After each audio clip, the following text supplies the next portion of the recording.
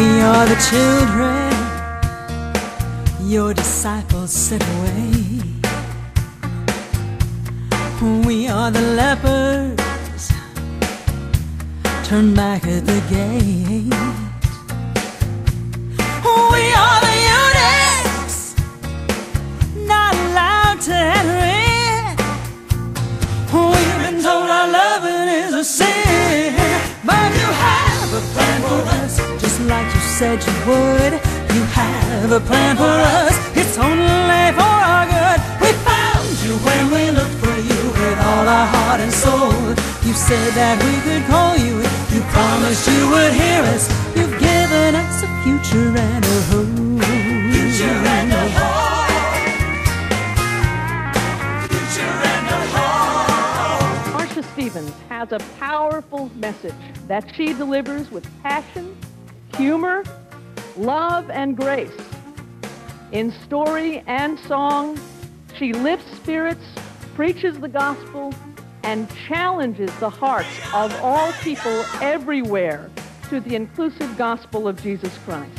I thank the God who is the God of all people for Marsha Stevens. Hi, I'm Jan from Paducah, and we had the privilege of seeing Justin and Marsha today, and I just wanted to say that it's such a blessing to have them both here in our church. We have a small community, and she blesses us, and Justin blesses us, and we love to hear the wonderful singing and praises. I love Marsha singing this morning. It made my heart feel so good, and I would never want her to stop. For the past 20 years, Marsha has talked to my heart through her music. First time I met her was way back when I was student clergy. Now that I'm senior pastor, we love to have her come and minister to the souls of the church every time she gets a chance.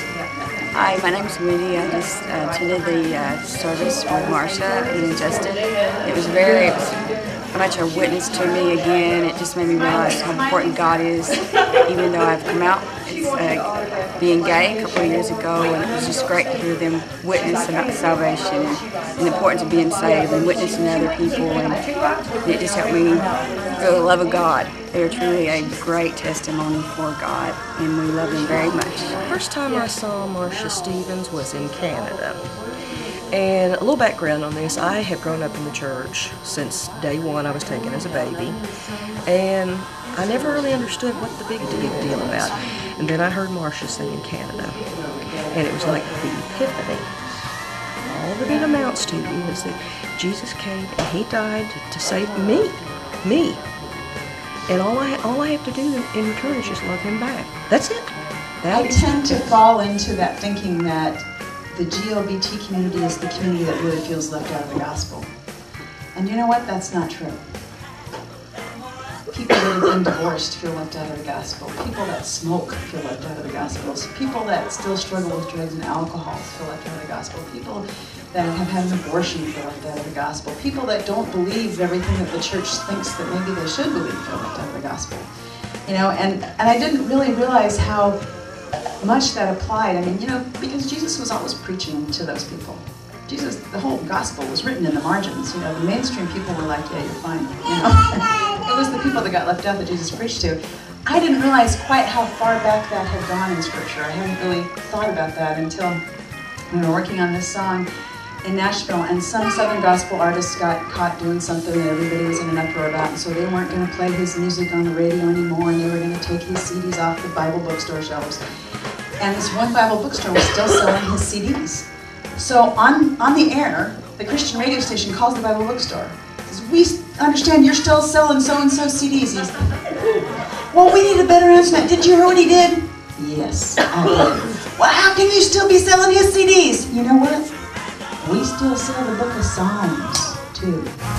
We are the one at the well, the blind man you told not to tell, Samaritan, the outcast, and the lame, the harlot and the thief, disciples lost in grief, and yet you've given each of us your name.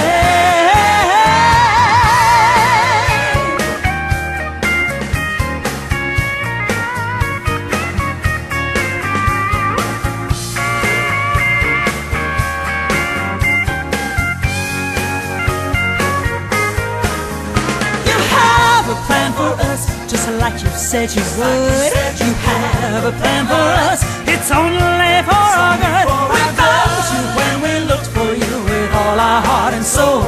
You said that we could call you. You promised you would hear us. You said that we could call you. You promised you would hear us. You've given us a future and a home. You have a plan for us. Future and a